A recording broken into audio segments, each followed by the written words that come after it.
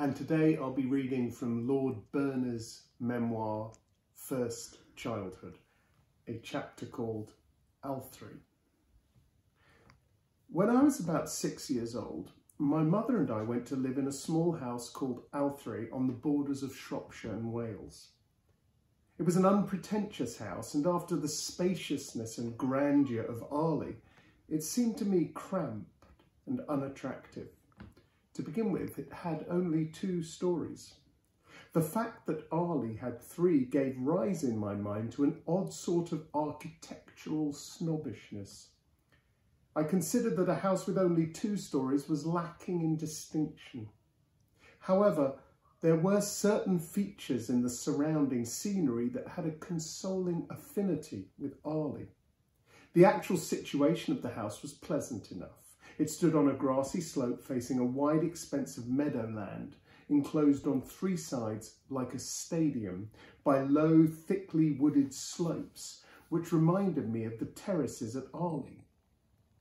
In this arena, the River Dee, a winding, picturesque stream not unlike the Severn, made an almost complete circle, leading in the same direction as that in which it entered, as though it had met with some geological opposition and was not going to insist. In the spring and early summer, the meadows were spangled with every kind of wild flower: cowslip, fritillary, cuckoo flower and bright marsh marigold, that edition deluxe of the common buttercup. And in the woods and hedgerows there was a greater variety of bird life than even Arley could provide. As a child, ornithology was one of my principal hobbies, and at a very early age I became a bird bore. On a distant hill there stood a grey ivy-clad house bearing the romantic name Gwyn Hillard. For years this house had been uninhabited. It was beginning to fall into ruin and had acquired a sort of Walter de la Mare atmosphere of eeriness. The serpentine course of the river placed it beyond the range of our daily walks, and despite the curiosity the place aroused in me during the 4 or 5 years I lived at Alfred, I never managed to get more closely acquainted with it. It continued to retain for me all the charm of an unreached goal. Yarrow unvisited is often the most satisfactory for the idealist, and whenever I think of that particular landscape, the forlorn grey house on the distant hill always figures as a little Valhalla of mystery and romance. We have a vision of our own. Ah, why should we undo it? At Alfred, I led a rather solitary life. It is said that an only child has less fun but better fare. I know that in my youth I suffered a good deal from boredom. I occasionally met other children, and I had several small friends in the immediate neighbourhood whom I saw fairly often, but it is in the routine of a child's life that solitude tells, the daily routine. For such important functions as getting up, going to bed, meals and lessons, I had no other company than my nurse and my mother. Every afternoon after luncheon I used to have to rest. This entailed lying on a bed in a darkened room for about 1 hour. At this time of the day I always felt unusually wide awake, and I used to find this enforced suspension of my activities rather irksome.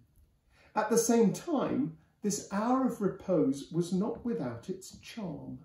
I was never able to sleep, and on a summer afternoon it was pleasant to lie in idleness and think of all the lovely things one could do when the siesta was over and the hour of liberation came.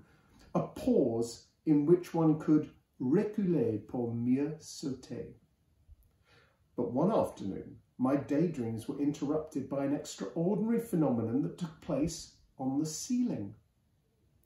Everything that was happening outside the house within a certain radius appeared upon it, mirrored in vivid shadow play. As I lay on my bed, I could see, reproduced on the ceiling, the moving figures of servants, gardeners and grooms. A dog trotted across, and a cat appeared and sat licking itself. I saw the carriage coming up to the door and my mother going out for a drive. It was a complete cinematographic representation in silhouette. The curtains had been drawn in a certain way, which allowed a small shaft of light to penetrate, and the ceiling of the room had been converted into a cinema screen. Alas, as soon as the curtains were touched, the vision disappeared, and I was never able to recapture it. Every afternoon I used to pull the curtains backwards and forwards, hoping to produce that effect once more, but I was never able to get more than a blurred picture that resembled a cinema out of focus. The clarity of the first vision was a miracle that never repeated itself. It depended, I suppose, upon a very exact spacing of the curtains, the intensity of the light outside, and other details of arrangement that ought to have been carried out with scientific precision. I was also a little nervous of experimenting too openly with the curtains, lest I should be detected and made to divulge my discovery. I had an instinctive objection to grown-ups getting to know about any unusual form of pleasure, for fear it should be promptly condemned as immoral and forbidden. One never knew. Much of my time at Alfrey was passed in the study of bird life. My enthusiasm for ornithology had been originally aroused by the coloured illustrations in Gould's British Birds, huge volumes bound in dark green morocco, which is a special treat I was sometimes allowed to take out of the study at Arley. For some obscure reason, birds of the swallow tribe appealed to me most of all, especially sand martins, and it was a source of sorrow to me that, although there was a sandy cliff in the neighbourhood which seemed preeminently suitable for the habitation of sand martins, not one ever built its nest there. I should have liked to have been able to boast of having sand martins' nests on the property. Finally, I was reduced to burrowing holes myself in the face of the cliff and pointing them out to people as the genuine article. I carried on this innocent deception until one day the son of one of our neighbours, a disagreeably spry youth with a highly technical knowledge of natural history, detected the imposture and proclaimed it from the housetops. It was a horrible humiliation. I never liked him since, and I'm glad to say that he came to a bad end.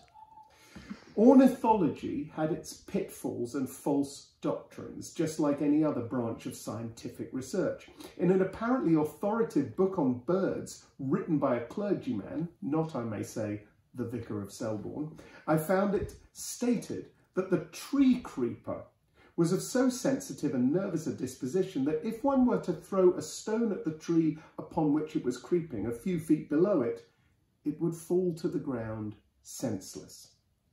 I wasted a great deal of time stalking tree creepers and throwing stones in the manner indicated, but each time the bird merely flew away and I was left feeling rather foolish. When I complained about it to my father, he said that the clerical naturalist who had recorded the phenomenon had very probably made a bad shot and hit the bird itself. Plausible as this explanation seemed to be, my faith both in clergymen and in the written word was severely shaken. The first seed of scepticism was sown in my heart. In the same book, I read that the capercailzie during the mating season became so engrossed in its love song that you could steal up behind it while it was singing and hit it over the head with a bludgeon. This statement I never had the chance to verify. In any case, the author, in contradiction to his calling, seems to have been rather bloodthirsty in his attitude towards this feathered tribe, and it would have been just as well had he been a little more animated with the spirit of St. Francis. Those who say that their childhood was the happiest period of their lives must, one suspects, have been the victims of perpetual misfortune in later years. For there is no reason to suppose that the period of childhood is inevitably happier than any other. The only thing for which children are to be envied is their exuberant vitality. This is apt to be mistaken for happiness. For true happiness, however, there must be a certain degree of experience. The ordinary pleasures of childhood are similar to those of a dog when it's given its dinner or taken out for a walk, a behaviouristic tail-wagging business. And as for childhood being carefree, I know from my own experience that black care can sit behind us, even on our rocking horse. I was subject as a child to outbursts of temper so tumultuous, so unbridled as to cause those who witnessed them to expect at any moment an attack of apoplexy. I often regret that I am unable to lose my temper now in so spectacular a fashion. I have noticed that people with a reputation for violent irascibility generally succeed in getting their own way, and it is not in the least necessary for outbreaks of bad temper to have the backing of superior physical strength. The wrath of the lamb is notoriously terrible. And even the rabbit, when it stamps its foot, is alarming enough.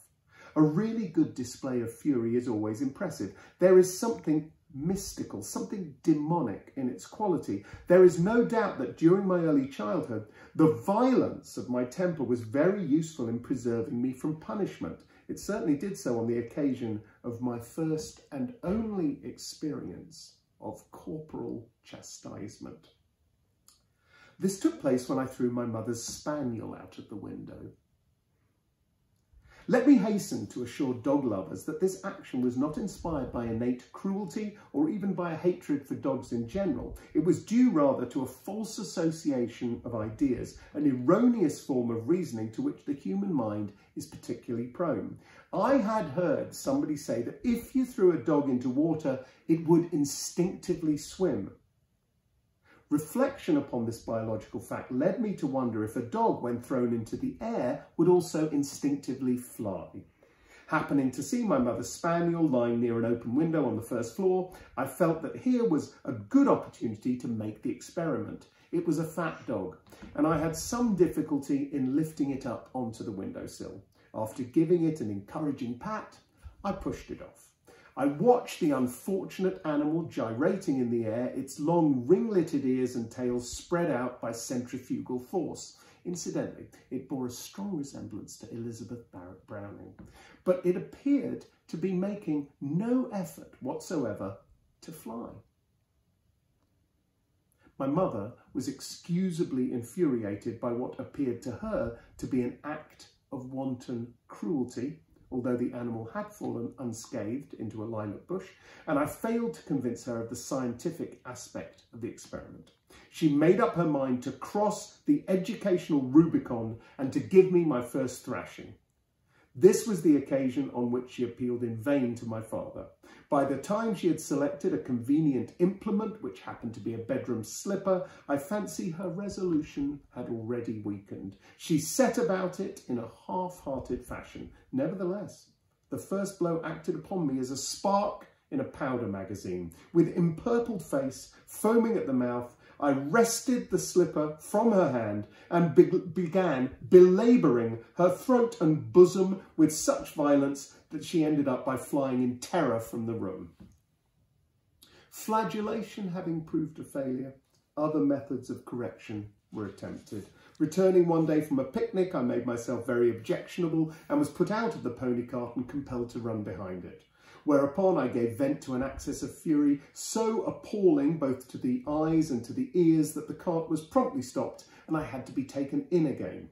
When another offence was punished by confinement in a dark cupboard, I retaliated by locking up all the water closets and throwing the keys into a pond.